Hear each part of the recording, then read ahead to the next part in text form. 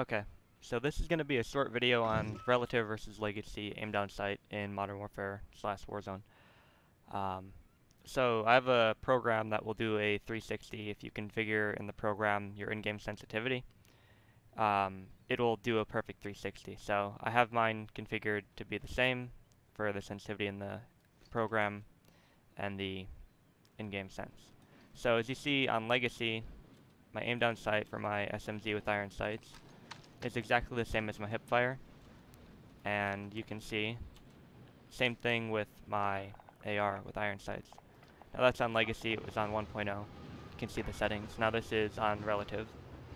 So if you do relative, hipfire is obviously the same, it's unaffected, but your aim down sight is all the way over there, so like 3/4 of the way.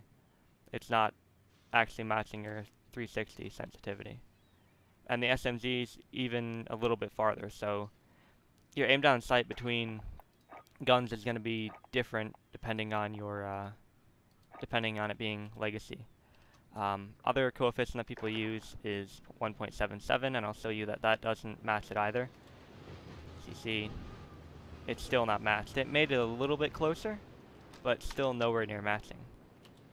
And then you can see, yeah, still nowhere near matching. There's a difference between the two guns, iron sight, AR, and SMG, because there's a difference in the zoom, which I could make a video testing that, but honestly, it's really not worth it. It doesn't really matter in game on performance or anything like that. But I'll show you with a holographic sight that it is different on both relative and legacy. That legacy cannot match the aim down sight, so I'll leave it on relative, I guess.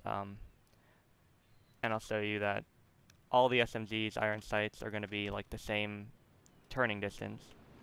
And then if we do holographic, it's even less than if you had iron sights. So it doesn't, again, this is why I don't like relative. It doesn't match your sensitivity. Where on legacy, like with the holographic, it still will be short, but it won't be as short as if you had relative on. And I'll show you again, obviously with an iron sight it works fine. So yeah, that's my settings. I run on legacy 1.0, and it will match your iron sight and reflex sight 360. It will not match 3 times or 4 times scopes or sniper scopes, but relative won't match it either. So if you're looking to get your 360 matched as much as possible to your hipfire, then legacy is definitely what you're going to want to play on. But that's it for today's video. Yeah, hopefully this was informative to you and you learned something from it. If you did, hit the like button, hit subscribe, and let me know if there's anything else that you want to know about sensitivity or any of that.